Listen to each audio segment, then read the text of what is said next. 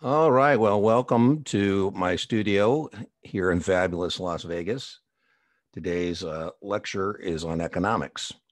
This is a lecture that's appropriate for the SIE candidates, 5 or 6 questions for you on your exam, and Series 65's 5 or 6 questions for you on your exam. So, pretty much the same stuff. I'll point out if there's any distinction between the two. In college, this would be, probably 2 semesters, micro and macro. And, we're not interested in turning you into an economist on the exam. What we're kind of interested in is you don't embarrass the firm at a cocktail party. I always kind of joke, if you want to sound like you know what you're talking about and somebody asks you about economics or finance or investments and you want to sound smart, you should say it has a lot to do with interest rates. And if you just shut up, you sound pretty good. So um, let's get started. Here's kind of a roadmap of what we'll be discussing in today's lecture. You are held accountable on both exams for distinguishing between monetary policy, which is the money supply, controlled by the Federal Reserve Board, also known as our central bank. There are other central banks in the world, but our central bank is, the largest because of our economy and things like that. You're held accountable to know the tools of the Fed. So we'll be talking about their various tools that they use in terms of trying to make sure that we don't have too much money or too little money floating around, too much currency or too little currency, US dollars. And then we're going to talk about fiscal policy, government spending and taxation. That's testable to know it's controlled by Congress and the president. So we'll talk about that. We'll talk about demand side economics, theory, by Lord John Maynard Keynes. Theory isn't truth, just a way of explaining things. And the more a theory can explain, the better that theory is. And then we'll talk about supply side economics. So kind of a roadmap for today's lecture. Lord John Maynard Keynes said there's no subtler, excuse me, I need another cup of coffee this morning, no surer means of overturning the existing basis of society to debauch the currency. He's from the United Kingdom, but, whether it's the Weimar Republic and Germany before World War II, or presently in Venezuela. Here, the currency is the US dollar we'll be discussing. The process engages all the forces of economic law on the side of destruction, and it doesn't matter which not one man in a million is able to diagnose. Too much money or too little money. So inflation, our first test question is about inflation. And let's get a text box going here. Let's see, we got a good font size going. Let's see, I think that's a good font size. Let's get us a different color here. And so inflation is too much money chasing too few goods. And that's not good. That's not good because we have too much money chasing too few goods. There's certain investments that aren't going to do so well. I mean, the two reasons, what I used to say as a practitioner is, listen, what we're delaying gratification today and not spending our money for is so that later on, perhaps by investing, if we can overcome taxation and overcome purchasing power risk, we'll be able to buy more stuff in the future than we can buy now. I mean, if we can't, overcome inflation, we'd be better off to just spend the money today, right? Because the whole idea here is that we're going to, delay gratification today, take those US dollars, turn them into investments, and at some future date, turn those investment back into dollars. And we're hoping we have more dollars, but even more importantly, more purchasing power. When you ask people why they invest, a lot of times they say, well, to make money, but so what if you have more money, but it buys you less products and services? Now, there's some investments that do better than others in an inflationary environment. Common stock tends to do much better than does, fixed income investment vehicles as an inflation hedge. I joke, if you get into a time machine and you put it for 20 years forward and you get out and you walk into a McDonald's and you order the value meal, they laugh at you when you hand them $10 and it doesn't cover it. I can remember vividly 20 years previous, right? You get into a McDonald's, you get the value meal for $2, $3. So as you notice, the menu board at McDonald's is very easily changed. And so we would expect that corporation, in this case, McDonald's, to pass through any inflation experiences to its consumers. And we would expect that to be reflected at some point in the stock price. So if I get out 20 years in my time machine and I go into McDonald's, I'm kind of a little shocked by the pricing. I call my broker. He says, Dean, where you been? I said, it's a long story, but sell 100 shares of McDonald's and send me a check. Now, hopefully the golden arches is still around. So, maybe I should have diversified before I got in that time machine. Now, something that doesn't do so well in an inflationary environment, and again, this is testable in terms of suitability, are fixed income investment vehicles. Those don't tend to hold up well in an inflationary environment. And by way of review, some of those fixed income investment vehicles would be like bonds, right? Particularly longer term bonds would do even worse, right? So those are two that would not do so well. Deflation, that's not good either. Deflation is too many goods and not enough money.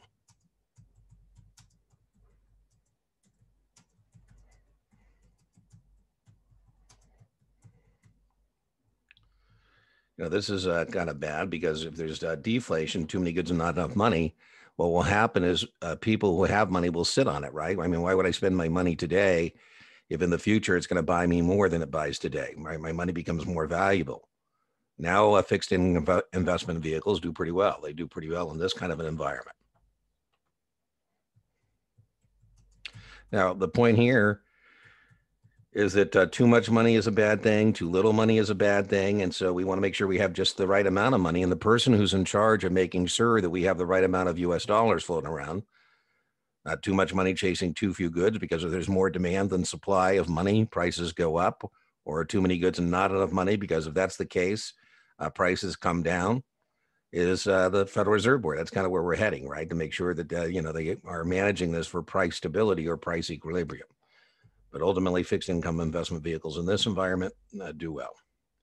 Now, we're not going to on the task ask you to recognize that the CPI, the Consumer Price Index, is the price of a basket of goods and services in a particular city. No. What we are going to ask you to recognize on your exam is that it's a measurement of inflation. And we're going to ask you on your exam to recognize constant dollars. Constant dollars are dollars that are adjusted for inflation. And we're going to adjust either returns or the dollars themselves, or GDP, for example, adjusted for inflation. I think the best example I can recall of this was an All in the Family episode. That was a sitcom. And the college-educated son-in-law, Archie, came home from the factory where he worked, and he told his college-educated son-in-law, Meathead, that he got a 5% pay raise. And Meathead said, well, Arch, CPI went up 10. Test question, what is Meathead trying to tell Arch? What he's trying to tell him is he got a 5% pay raise, but the consumer price index rose 10%. In inflation, constant dollars, he actually took a 5% pay cut. And that'll be very much how that gets asked on your exam. They'll either give you return or GDP, give you the CPI rate, and you just net the two numbers. Right, your client's portfolio had a 5% return. The consumer price index was 5%. What was your return in constant dollars? And you would say on your exam, zero. Well, as we mentioned, too much money, too little money is a bad thing. And so we want to make sure that we have just the right amount of money, not too much, not too little. And the person who's in charge of that, before we get going on the Federal Reserve Board, I like to pull a couple questions here. I pulled this question from the FINRA SIE practice exam version 4. I think that's what that means on their site. V4 means version 4, I think. I pulled this question. I think that FINRA practice exam is very good for the SIE candidates. And as I said, the 65 very similar kind of questions. So I pulled that from here. And I always like to explicate, go over questions and write answers and talk about them.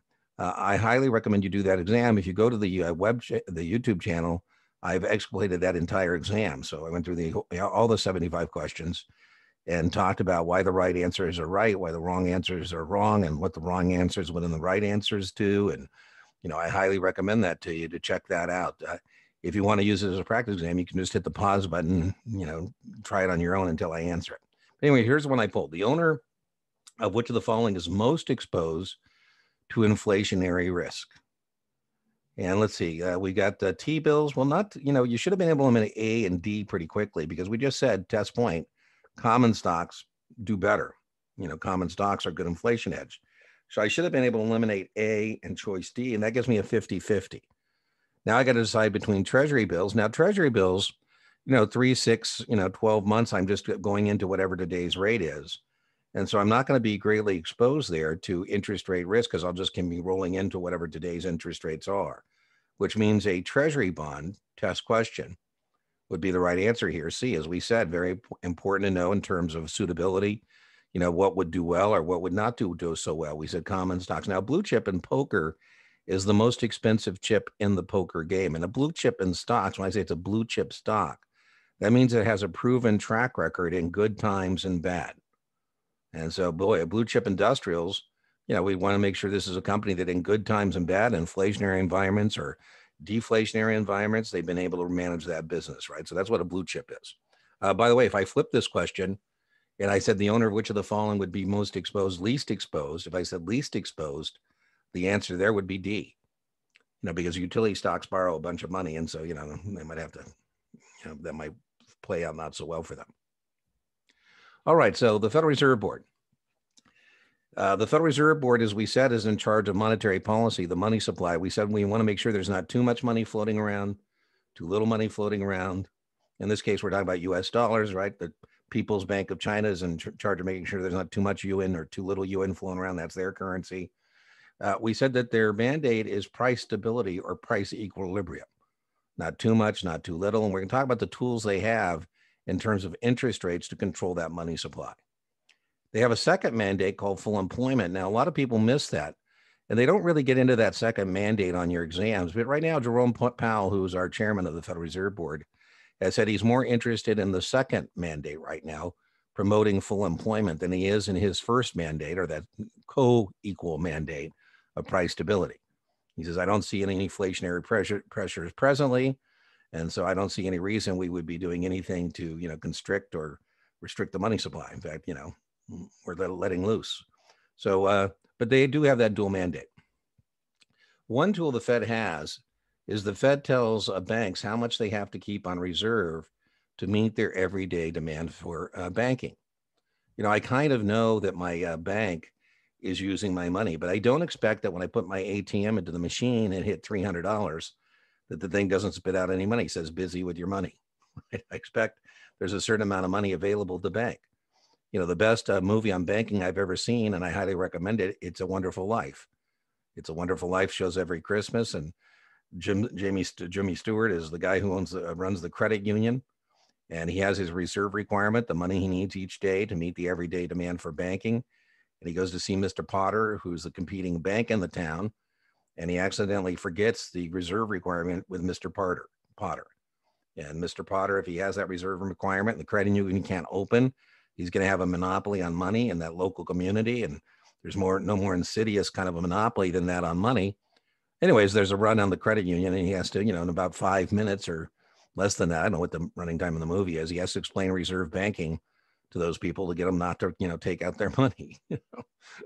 I was in Moscow one time, and the Moscow banker, the people were lined up outside. There was a run on this guy's bank, and the Russian said, I'm busy with your money, so we're not open for withdrawals today. But if you're here to make a deposit, please remain patient, and we will be opening shortly. And wait till you see what we're paying overnight.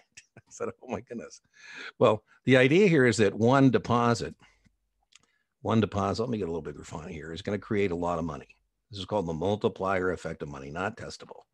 But let's say I get a $10,000 loan, and I put that into a bank, and that bank is going to have to keep, if the reserve requirement, I'll just make up a reserve requirement. Let's put that down here. Let's say the reserve requirement is 10%. And so that means that this bank is going to have to keep $1,000 and can loan out $9,000. And the person who gets that loan is going to take that to a bank and put it in there. And that bank is going to have to keep 900 and can loan out 8,100. Let me get my, and that bank has to keep 810. And so as you can see here, this one deposit creates a whole lot of money. Let's see if my my annotation tool is working this morning. Sometimes it's been on the fritz. Hey, good news. So there we go. There we go. There we go. Right. So that one deposit creates a whole lot of money in terms of banking. Now, if the Fed thinks things are not fast and loose enough, one thing the Fed can do, let's get a different color here, is the Fed can lower the reserve requirement. And by lowering the reserve requirement, banks have more money that they can loan out. And so if the banks have more money to loan out, if they lower the reserve requirement, the money supply, the amount of money available, will increase. And since there's more money available, you shouldn't have to pay as much for it, much rent, more interest rates, and so interest rates should fall.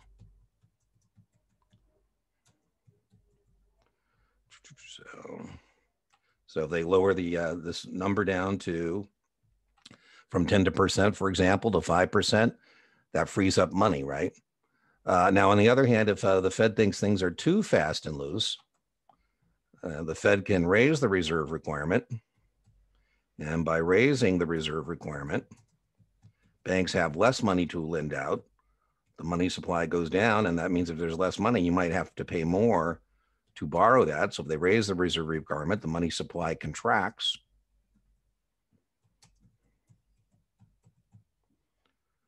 Let me just get my... And interest rates should go up. You know, one of the Fed chairmen said that the job of the Fed is to take the punch bowl away from the party just as the party gets rolling. Now, if the punch bowl is spiked, that might not be a bad idea, right? And so, you know, that's one of the tools they have. Now, you have to meet this reserve requirement every night. So every night you have to meet the reserve requirement. Now, there's some banks who have excess reserves. They haven't made as many loans as other banks. And there's some banks with deficient reserves.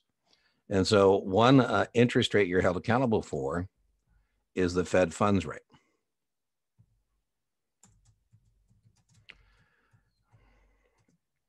And Fed funds rate is banks with excess reserves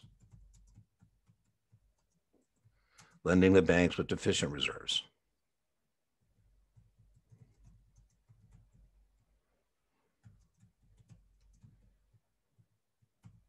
I don't know. Is there two F's in that? I don't know. Oh, well, deficient reserves.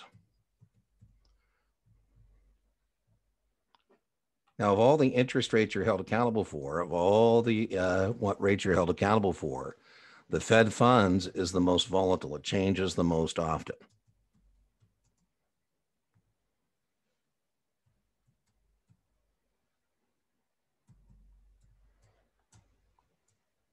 Now, that one is not set by the Fed. That one is not set by the Fed. You know, that's one that's targeted by the Fed, but not set by the Fed. Now, if you can't get this money from a fellow bank, you can go to get it directly from the Fed. And if you get this directly from the Fed, that test question is called the discount rate. Now, the problem with borrowing this from the Fed is the Fed might ask you, well, gee, how come you need this money? How come you can't get this money from a fellow bank? Now, the discount rate on all these rates, by the way, you got to know where the money's coming from and where the money's going to. This is money that's coming from the Federal Reserve to member banks. So the discount rate is from Fed to bank. This is set by the Fed. This is the one they actually set directly. That's set by the Fed. By the way, if you borrow this money from the Fed, you know, I think a good analogy is my brother and his kids when they were growing up. You know, Brian is a spender and, you know, Aaron is a saver. And so sometimes Brian would like to buy things. He doesn't have the money. So he goes to his brother and says, can I borrow some money? And there's no questions asked. He just gives it to him. You know, Chris came home one time and there was a motorcycle out front. And he said, how in the world did you get enough money for a motorcycle? And Aaron said he borrowed it from his brother. You know, Chris had to implement his own reserve requirement and say, listen to Aaron the saver. Listen, you can't lend out more than, you know, 30% of your piggy bank without coming to me. So you can kind of keep a control of what's going on. So sometimes we refer to the discount rate as the penalty rate, right? You know, and if you go borrow the money from dad, you know, there's going to be a lot more questions asked than if you just get it from your brother, right? Anyways, that's set by the Fed. Sometimes we call that the penalty rate. So you're held accountable for 4 interest rates, and these are 2 of them. And so make sure you definitely have that on both your exams. You know what these 2 rates are, flashcard kind of stuff, recognition. Now, when you borrow money from the Fed, they're going to want collateral. They're going to say, what kind of collateral do you have? And so, what you're going to have to pledge is your securities. And a repo is where you're pledging securities overnight for a loan, and this kind treasury securities. And there are others, but for test purposes, these are treasury bonds. Right now, the Fed is operating under exigent circumstances, meaning it can accept a lot of other things that it doesn't usually, but you're pledging U.S. securities, treasury bonds overnight for a loan. And so what you're going to do is you're going to say to the Fed, I'd like to borrow some money overnight here, my treasury bonds. You're agreeing as a bank that tomorrow you'll, unwind that. You'll buy back the bonds at a little higher price overnight. So this is high quality debt maturing overnight. And remember, we call high quality debt maturing overnight, we call those, well, within less than a year, money market securities. So repos are used elsewhere, but they're also used here. And I would know that a repo is a money market security. Okay, let's see. Got a lot of stuff going on this slide. Looks like we've talked about what we need to in terms of the reserve requirement. Now, this is not the tool the Fed uses most often. This is not the tool the Fed uses most often. The tool the Fed uses the most often is open market operations, And so let's talk about that. So the Fed right now has been buying up to $130 billion of government securities each month. Wow.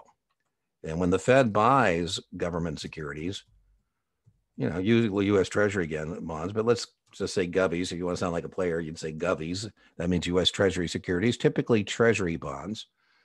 At the start of the financial crisis, in 2008, 2009, the Federal Reserve Board's balance sheet was $500 billion. Last time I checked, it's up past $4 trillion. And so that means the Fed has about another $3.5 trillion worth of government securities. So think about it. When the Fed buys government securities, the securities come into the central bank and the money goes out. And so when they buy government securities, buys govies, the money supply rises. There's more money available. Goes up or goes up. Again, if there's more money available, then that means interest rates should go down.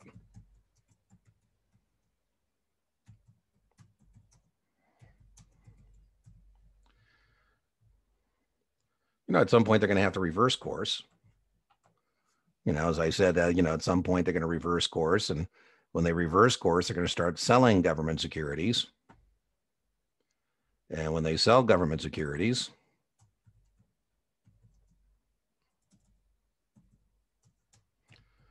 usually treasury bonds again, but, the money supply. Now, think about it. When we sell the government securities on the open market committee, the Fed, the securities are going out and the, money is coming in.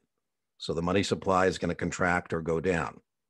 Right now, the Fed is practicing what we call easy money, but at some point, they're probably going to tighten up, particularly if there, inflationary pressure builds.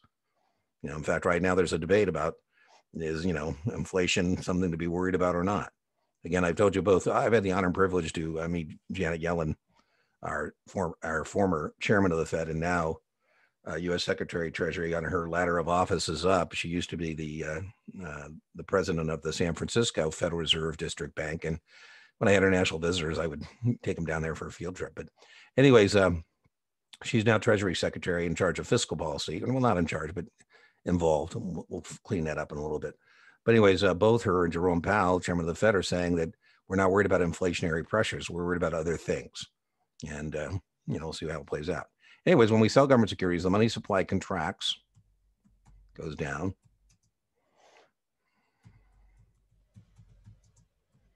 And if there's less money available, that means if the money supply contracts or declines and there's less money available, then interest rates should go up. And let's clean that up.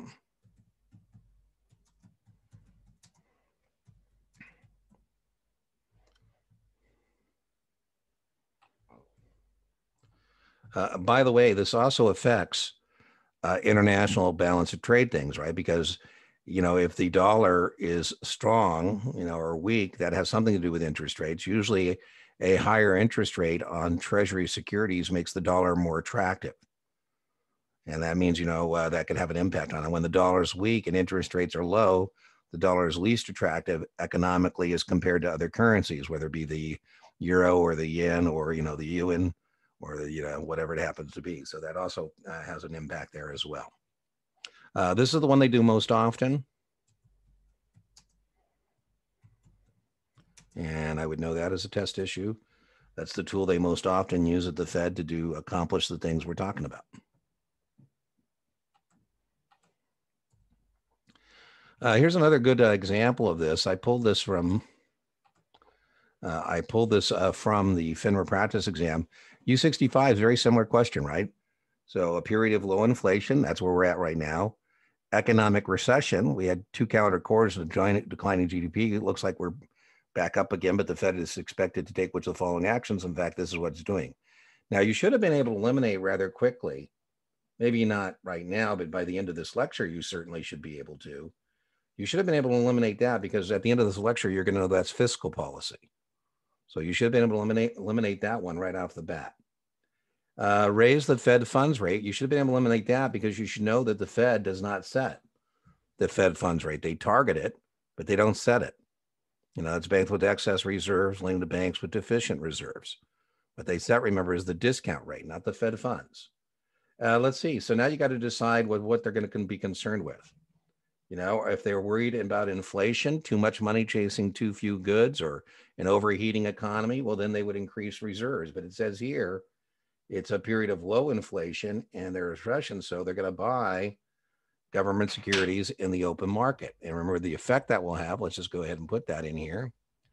When they do that, remember the money supply is going to go up.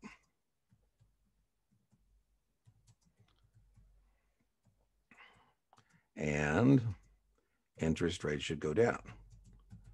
And low interest rates, in theory, in practice, should, make the refloat the economy or get business fired up. If the cost of money is cheap, or as Lord John Maynard Keynes said, maybe we can reignite those animal spirits.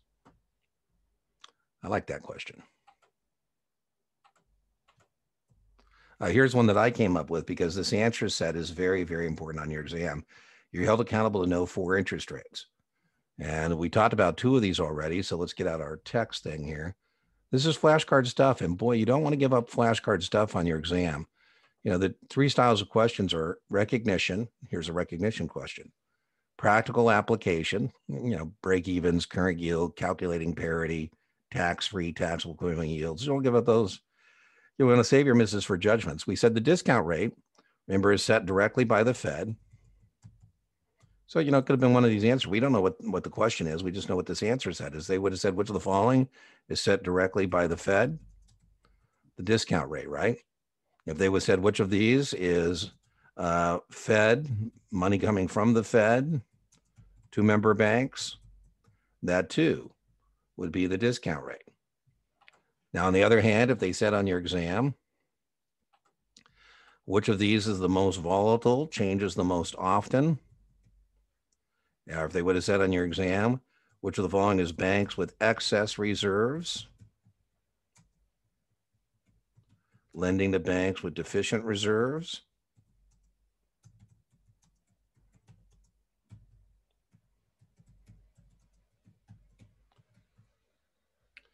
then you would have said Fed funds. So depending on what the question is, depends on what the answer is, right? We haven't talked about this one, but very testable. In other lectures we have, and you should definitely know that broker call is what banks, that's banks to brokerage firms. Now, don't go overkill, and this drives me nuts. Like all the providers go totally overboard on this idea of rehypothecation customer securities in margin accounts to banks. Have you ever joined me for a Series 24 General Securities Principle class? Well, then it becomes a huge issue, or 27 Financial and Operations Principle. But, you don't really have to know too much about rehypothecation. But, what happens is the customer pledges his securities to the broker-dealer as collateral for the margin loan. And then we rehypothecate it to a banker. And Mr. Banker gives us the money at broker call. We typically lend it to customers at broker call plus. So banks to brokerage firms. And I would know that this is used to finance debit balances and margin accounts, what you owe the brokerage firm. And remember, debit balances, borrowing from the brokerage firm, can be a very competitive loan. Larry Ellison loves using his margin account. They bought the island of Lanai, and he pledged his securities as collateral to get the $500 million. Yeah, when he joined the board of Tesla, he borrowed $1 billion to buy some Tesla stock to show his personal skin in the game, so to speak, and he used his margin account. So this is used to finance debit balances and margin accounts. And again, those loans to our customer can be very, very competitive compared to other places to borrow money, right? Right now, the collective debit balances at brokerage firms is $600 billion. So prime rate is banks to its best customer. Money center banks like JP Morgan lending to Microsoft. You know, I joke that's what you need to pay to borrow money if you don't need to borrow any money, right? So prime rate is banks to its best customers. You know, major money center banks like Bank of America, JP Morgan, Wells Fargo, Citibank to its best customers like Microsoft or Amazon or Google.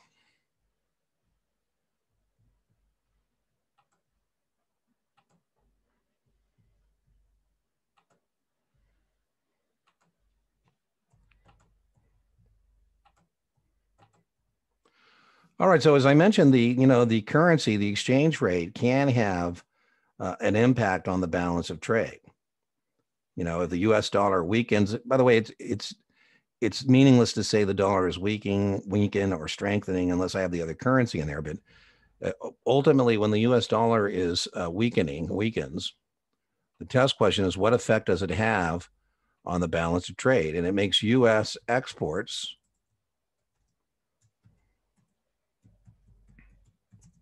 more competitive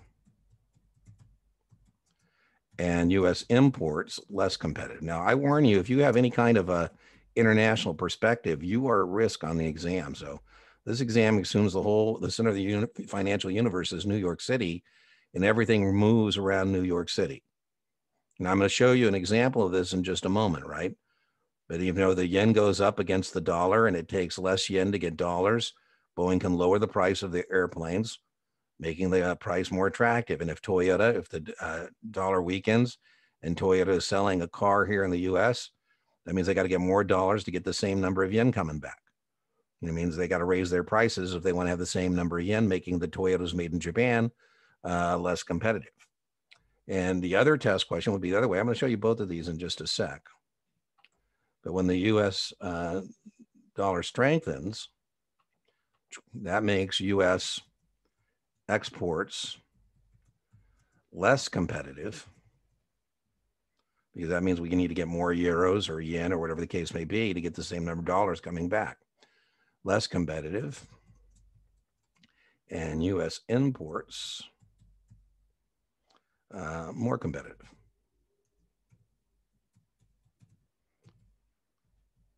You know, for right now, for example, the dollar has strengthened substantially against the peso. Last time I checked, it was 20 pesos to get a buck. It not so long ago was 10 pesos to get a buck. You know, that means, what used to be a $50 bottle of tequila is now a $25 bottle of tequila. The tequila is actually more competitive. You know, I joked that when the dollar weakened against the British pound, my bartender was a joke, but one of my favorite single malt scotches is Lagavulin. It's made in the Islay in Scotland. And I had ordered a maker's mark instead. He said, "Hey, Dean, what's up? You didn't order your Lagavulin." I said, "Have you seen the British pound to the US dollar? It's nearly doubled. You know, my bottle of scotch that used to cost me, $50 is now costing me $100. And at $100, I think I'll drink a traditional American whiskey. I'll be doing my patriotic duty and helping the balance of trade." So again, that can affect it. Let me give you an example of that in the next slide.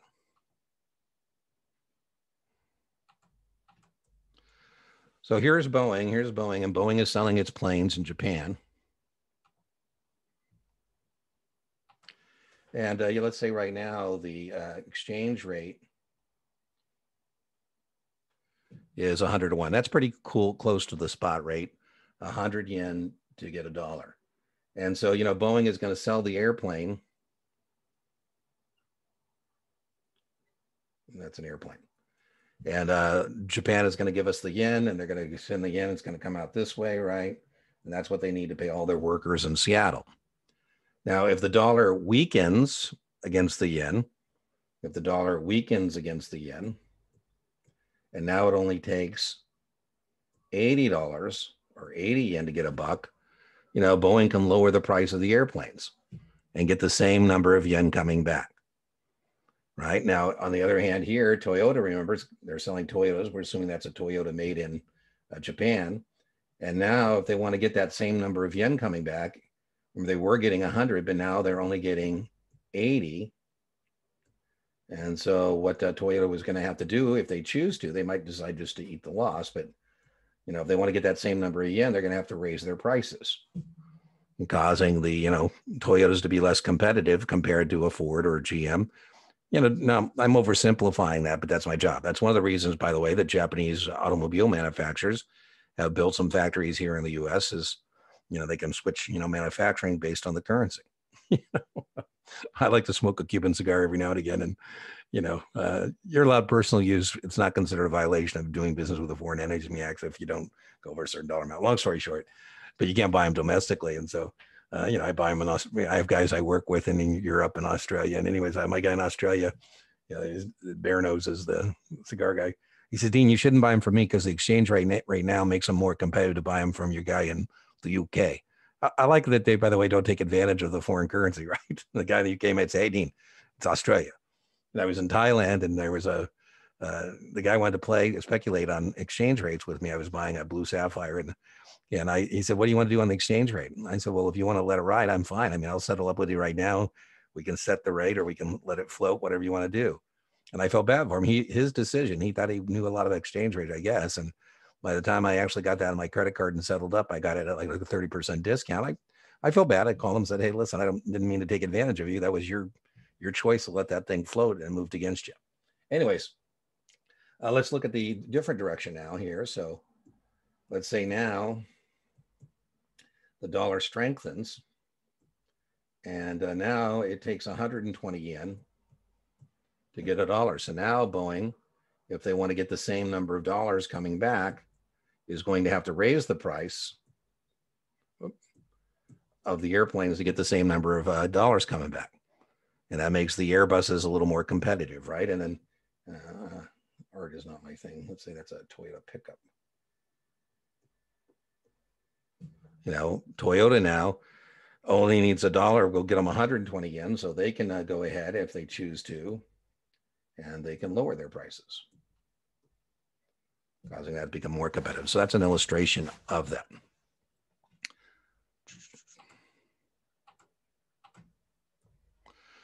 All right, here's a good example of a test question that I pulled from FINRA.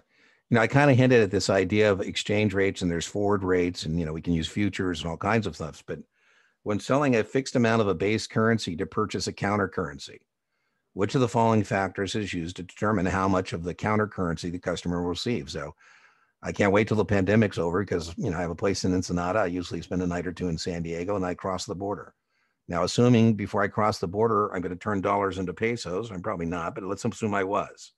What I'm interested in, again, is that spot rate. Whoop.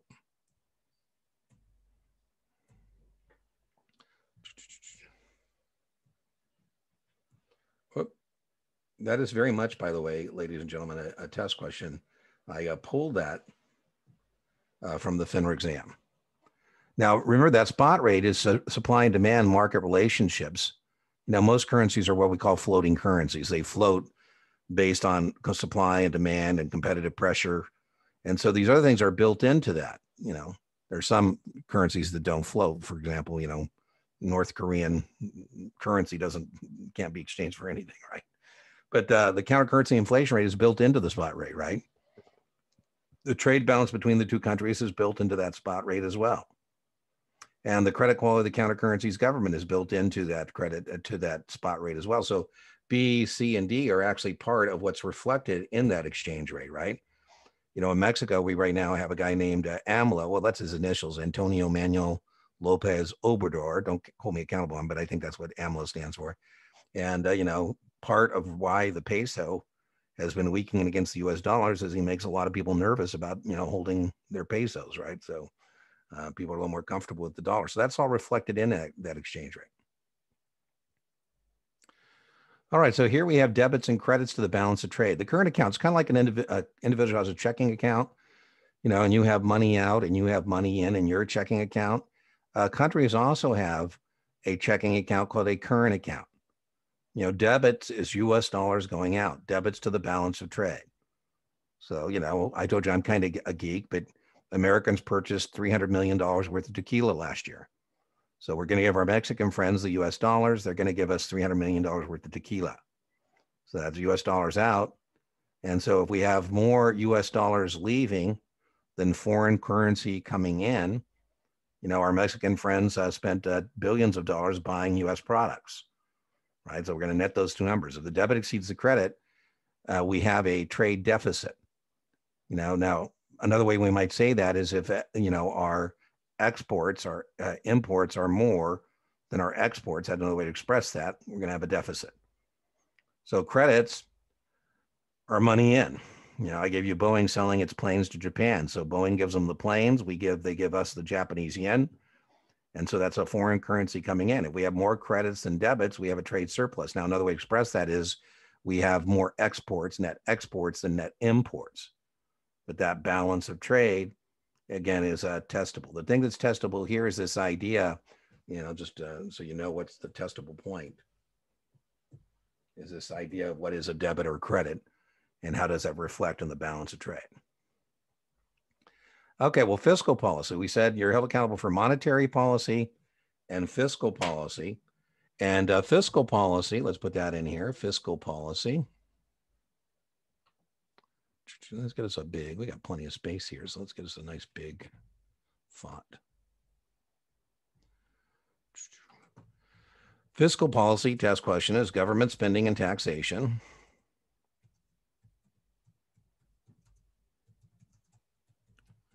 And test question, fiscal policy is controlled by Congress and the president. That too is testable.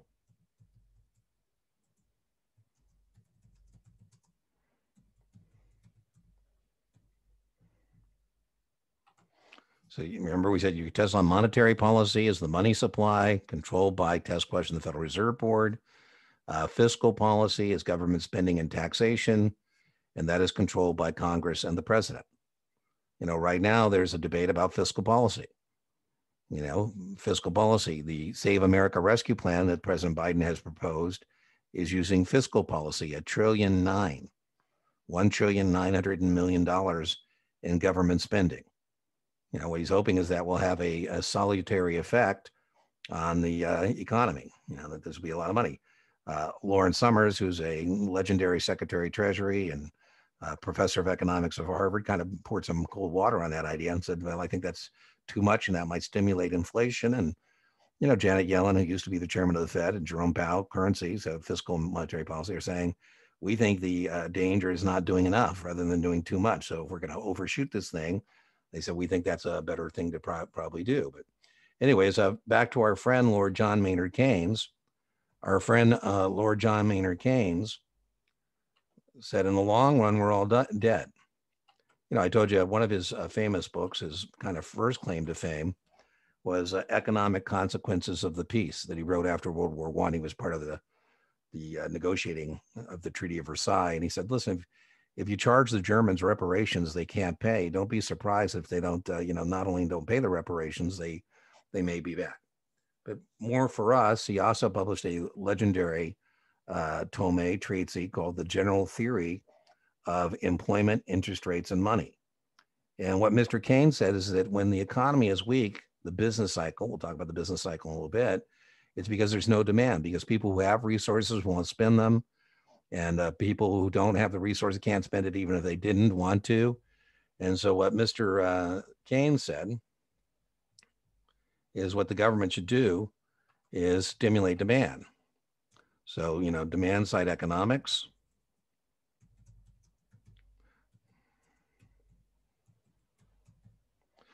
P.S.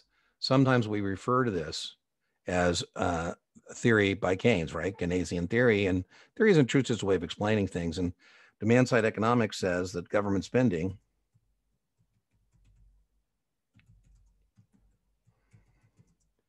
can stimulate demand. and it has a positive. So government spending and taxation has a positive influence on the business cycle. We'll talk about the business cycle. What? So, Mr. Keynes would be proud with the Save America Rescue Plan, right? That would be something that he would, well, I don't know if he would, but I would assume he would. Prior to Mr. Keynes, people said, it'll all play out one way or another. It's just the nature of things. Things are cyclical and, it'll figure it out, boom and bust. And he said, well, I think we should intervene. We're in the long run, we're dead. We should intervene here. So you step on the accelerator called government spending. And then once you get the economy going again, then you step on the brake called government taxation. Now, every thesis has an antithesis. And so the antithesis to demand side economics, by the way, that would be the test question, by the way, is just recognize this, the aim and shoot, point and click. Nobody expects you to be an economist.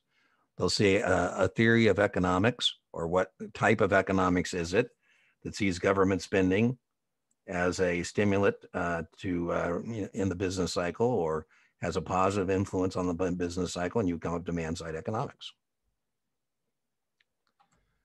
Now, supply side economics kind of says the opposite, right?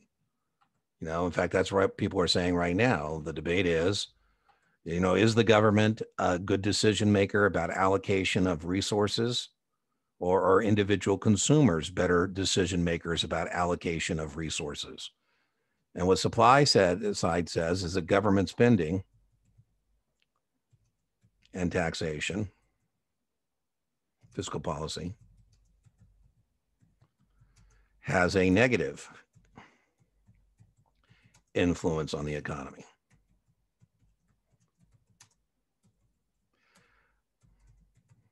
And that being the case, what the government should do is lower taxes, leave more money with the consumers who are better decision makers about what to do with that, and lower the regulatory burden of the government so that those consumers have more resources, more incentive, basically leave the supply with the individual consumer. So we have demand side economics founded by Lord John Maynard Keynes, and we have supply side economics. By the way, I'm totally oversimplifying this stuff, but that's what you need to pass the SIE in this Series 65. Gross domestic product is very testable. Again, this is just aim and shoot, point and click. As I mentioned, they might ask you to adjust this for constant dollars. And let me get a nice big font here. That's a big one. The gross domestic product is the total goods and services an economy produces.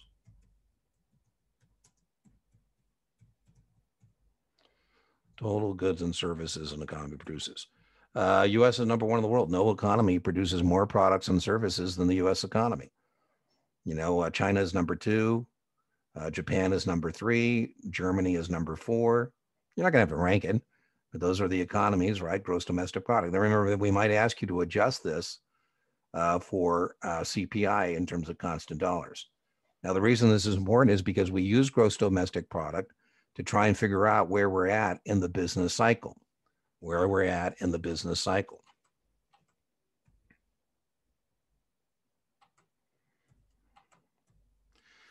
Here's Mr. Buffett. What Mr. Buffett does or practices is top-down analysis. He makes a decision about the economy, which we're talking about now, and where the economy is in terms of the business cycle. Once Mr. Buffett makes that decision, then he decides what industry he should participate in, and then he picks the company. For example, one of his acquisitions was Burlington Northern, a railroad company. And so, he looked at the economy, said, I think the U.S. economy is going to be doing fine. I think that people are going to be shipping products across the country. They're going to use a transportation company like Burlington to do so. I need to buy a railroad. Now, the way Mr. Buffett says it is he simply attempts to be fearful when others are greedy and to be greedy when others are fearful. So, this is kind of scary to me personally and attestable. But in 2008, 2009, Mr. Buffett stepped up and started buying all kinds, tens of billions of dollars worth of stock. And he said, I like to buy into fear and sell into greed. He didn't do that as much at the onset of the pandemic. We said, oh, what happened to Mr. Buffett? He's supposed to buy into fear and sell into greed. Where's he at? Leading economic indicators. Again, we want to know where we're at in the business cycle, but most importantly, where we're heading, right? So if I'm in a train and I want to know where I'm heading, I look at the locomotive, right? And then if I want to see where I'm at, coincident indicators, I look out the window. And if I want to see where I've been, I look at the caboose. Very testable. Stock prices, very testable. The stock market is all about earnings or future expectations of earnings.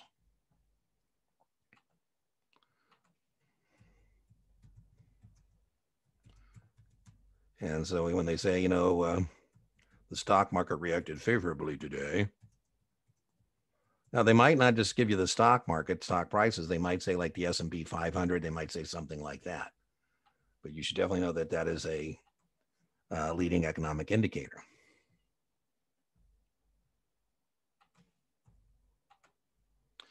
A negative yield curve, a negative yield curve. A negative yield curve has been a pretty good one over the last, 50 years. Every time the yield curve has been inverted, we've been into a major recession within the next 16 to 18 months. And a negative yield curve is when short-term rates are higher than long-term rates. Usually short-term rates are lower than long-term rates. And, what happens here is, when people get nervous about the economy, they start buying long-term bonds, causing the price to go down and the yield to go up, right? And they want to buy, not doing anything short-term. Another way to think about this is when the Fed thinks the economy is too fast and loose, they start raising short-term rates, which they have more control over. And so that can accidentally, instead of bringing the economy in for the mythical soft landing, they accidentally, kill the damn thing. So anyways, 2 test questions here. Do you recognize what a negative yield curve is? It's when short-term rates are higher than long-term rates. Second test issue, it's a negative leading economic indicator. It's bad for the economy.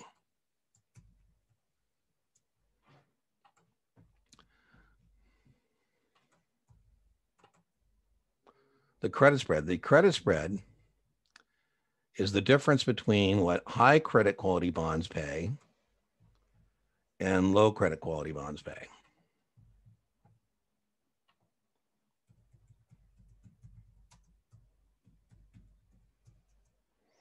Let's get us a different color here.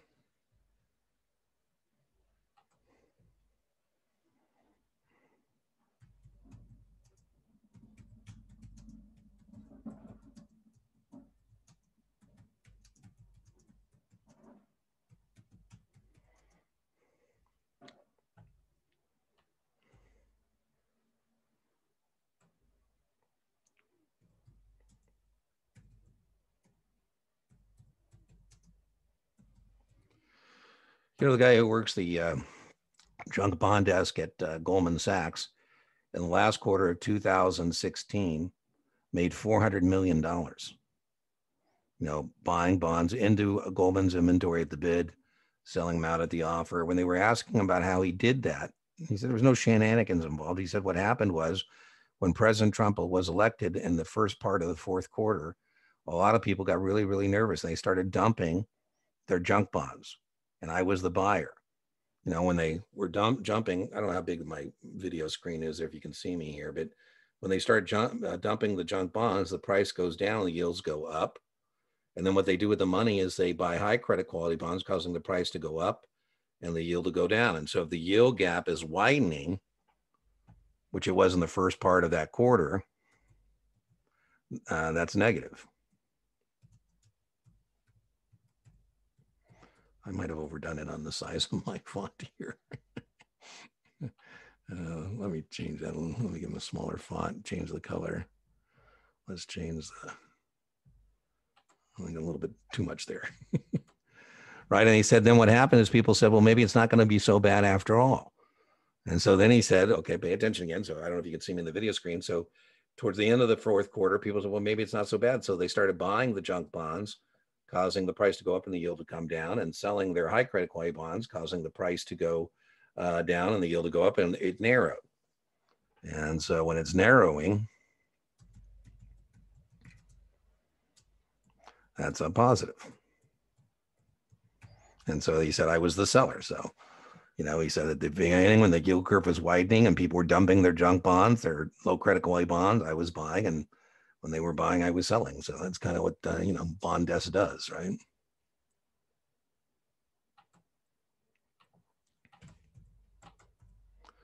Coincident indicators tell us where we're at. GDP is a coincident indicator. You can get a lot of these right by just what I told you before. I wouldn't overdose here, but again, if I'm traveling and I get lost, it's probably a good idea to pull over to the side of the road. I'm dating myself, get out my map, kind of look where I'm going, trying to figure out where I'm at, and then, look where I've been to kind of confirm where I'm at in the business cycle, right? Lagging indicators would be like corporate profits. Remember, those are profits that happened 3 months ago.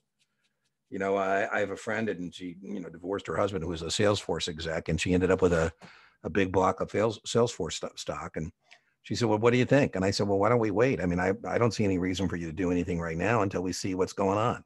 Why don't we wait till the next quarter to see what the profits are or what the results have been? I said, I'm no longer a practicing broker, but I got to tell you something. I wouldn't give up my Salesforce. I mean, I need my database. I need, I'm committed to that thing. So who knows? They might do pretty well. Anyways, we looked at their quarter. We've been checking their quarters, and things look good. So, but that's what's happened in Salesforce previous 3 months, right? Now, when here we mean corporate profits in general, for the whole universe, basically.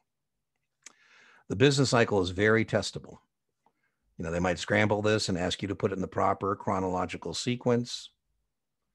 That's one thing they love to do on the test. As we expand, the economy expands, we would expect there to be more demand, and maybe supply becomes constricted, and we would expect perhaps inflation. The test question here, very testable, is to know that 2 consecutive quarters of declining GDP. What color should we use? Let's use green. We haven't used green in a while. And so the test question here is this, that's a testable. I like what Will Rogers said. Will Rogers said a recession is when your neighbor's out of work, and a depression is when you're out of work. A lot of economists, when we're asked, is the pandemic going to be as bad as the Great Depression? And they said, well, we don't think under any circumstances we're going to have 6 calendar quarters of declining GDP. So no, but that definition is testable. Again, nobody expects you to be an economist. We do expect you to embarrass the firm at a cocktail party. I pulled a question here, again, from the SIE FINRA practice exam. It says a decline in gross domestic product must last for at least how many quarters to be considered a recession? As we said, that is very much a test question. 2 quarters, right? Now, if I were going to write this question, I'd probably also give you a choice of 6 quarters, for the depression being one of the choices. But I would definitely know that. Well, based on the business cycle, as we mentioned, a lot of people use that to make investment decisions. And so we have cyclical industries that track the business cycle. Products and services, consumers can delay purchasing. Planes, you don't order a new plane unless you're feeling pretty good. During the financial crisis of 2008, I was talking to this billionaire, we were having lunch. I was joking. My presence at the lunch brings down the net worth of the net table dramatically. Anyways, his name is David. And he said, did you hear about my latest acquisition? I said, no, I haven't. I thought he was going to tell me about it. I thought he was going to be talking about his new G5 he was getting at the time. And anyways, it was something else pretty cool. But anyways, I said, well, what's going on with your airplane? He goes, well, Dean, I'm not quite sure I should take delivery of the plane. I can delay purchasing that. And, I can certainly fly around a little more in my G4, before I get a G5. And, I'm not sure what's going to, I said, well, listen, David, I said, if you don't take delivery of that G5, people are going to think there's something, in your financial situation that may be not good. I mean, you have reputational risk in delaying the purchase of that plane. And he said, well, I never thought of it that way. I said, well, if you need help rationalize anything, you come to me. But Boeing is learning this, right? How many airlines have delayed purchasing new airplanes? They say, wow, there's no travel demand right now. Automobiles. I'm not surprised by this. And the financial crisis of 2008, 2009, the average age of an automobile on the road was 4 years. Every year since, it's gone up. Last figure I saw, the average age of an automobile on the road is 9 years. Again, proof that people can delay purchasing automobiles, right? In these businesses, when things are good, they're really, really good. But when they're bad, they're really, really bad. I have a contractor friend He tells me that Caterpillar, a bulldozer, a D10 is like 6 figures plus. Might he delay purchasing a new one? He's not going to buy a new one unless he's feeling really, really good. P.S. Even Caterpillar was talking about in their earnings that they're finding it difficult because there's an active secondary market and a lot more people are upgrading through buying a better used version of what they have rather than a new version. Washers and dryers, not testable, but these are called durable goods. Durable goods, typically people don't get another one for 3 years, right? Washers, dryers, refrigerators. I just bought myself a new chair, rocking chair, lazy boy thing. I've had the last one. Everybody makes fun of it. It's been around 5 years and it's out on the curb this morning. It's seen its last life and I ordered a new one that showed up yesterday. But, I'm not going to be buying a new lazy boy, $800 recliner every month. It's going to be something. By the way, I could delay purchasing, right? If things are tight, I'm going to say, hey, maybe I don't need a new lazy boy. I'll just, put some duct tape on my old one and make it work. Defensive is testable. Defensive companies or stocks, I typically, do these, update these slides. This is take 2 on this lecture. I think about it and I watch it and I think, can I do a little better job? And I would rather stay industries types of stocks here, but, a defensive stock is a corporations whose products and services test question are resilient to the business cycle. Things that you have to continue to purchase, right? Nobody wants to go back to the Stone Age. You might, cut back on usage, but you're not going to give up your power.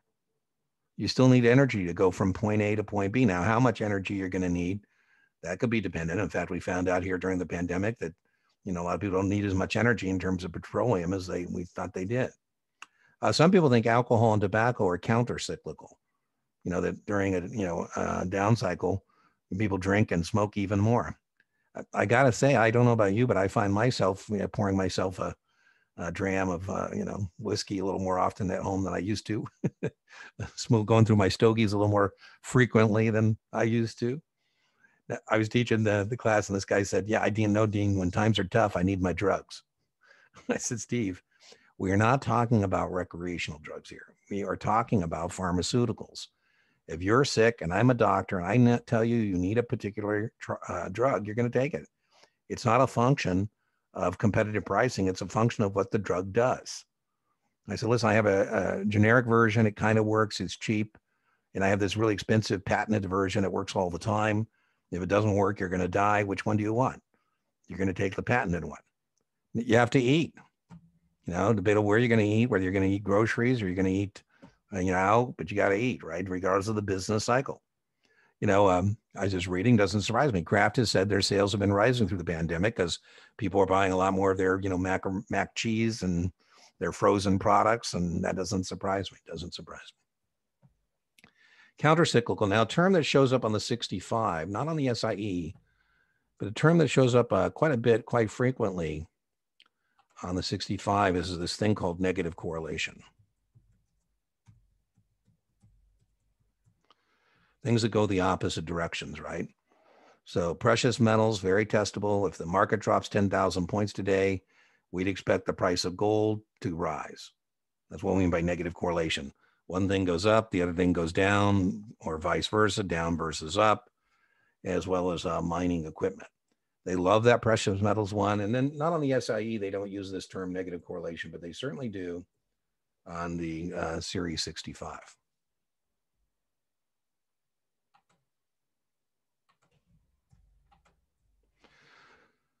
Well, the only 2 ways you're ever going to make money in an investment is income stream and or price appreciation. That's it. So I don't care if we're talking about stocks or real estate or whatever. It's income stream and or price appreciation.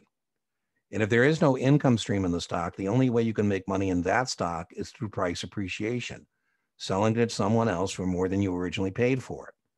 And so there are industries that are growing even as the business cycle contracts or otherwise insulated from the business cycle. For example, Zoom, right? Last year or year before, Zoom was one of the best performing stocks out there. We wouldn't expect Zoom to give us a dividend. We expect Zoom to reinvest in their business, get more server capacity to deliver more, conferencing and that kind of stuff, right? So that's kind of independent of the business cycle. So you would buy that as an investment advisor rep in your client's portfolio for growth, or SIE as somebody just in the securities industry, know that there's growth stocks. I put Tesla with a question mark here because, that's a debate, right? Is Tesla is it just like any other automobile manufacturer and it's part of the business cycle and people can delay purchasing, or is Tesla a company that's independent? Its growth cycle is independent of the automobile industry. It's a common debate. I mean, even myself, right? Some mornings I wake up and I say, man, I got to buy a bunch of Tesla. And then other mornings I wake up, I say, man, I got to short a bunch of Tesla, right? So those are a couple examples. We also have special situation stocks. A special situation, a triggering current event like a merger or a litigation or a new product that the company has developed. Some kind of a trigger that makes this an attractive kind of a stock to get involved in. All right, well, I hope you have found some test issues here. As I said, this is 5 or 6 questions in this lecture found on the SIE and found on the Series 65. I'll be posting things probably today. This is the second take on this. I'm not so sure I want to take down the first take because then I have to give up the view count. So I'm not sure. I'm new in social media. I'm not how important the view counts are or not, but last time I checked, it was a pretty popular lecture, even though it's only been up a day or two. So, maybe I'll decide just to keep this one in the can for now, but oh well. Again, I'm supposed to get better as it's telling you to like, to share, to subscribe, to put comments in the comment box, and I'm going to try and do something. I've been trying to show a little more love to our SIEs at our Series 65. So the predominant focus of the YouTube channel is 7, but by the time I get it all built out, there'll be something for everybody. And the predominant focus of the subreddit R Series 7 is the Series 7, but I always like to have, tell people they can join us there for, conversations about all their tests as they matriculate, right? The idea is you're going to take your SIE and then matriculate to your Series 7 and then matriculate to a 63 or 66. So, all right. So I'll talk to you next time.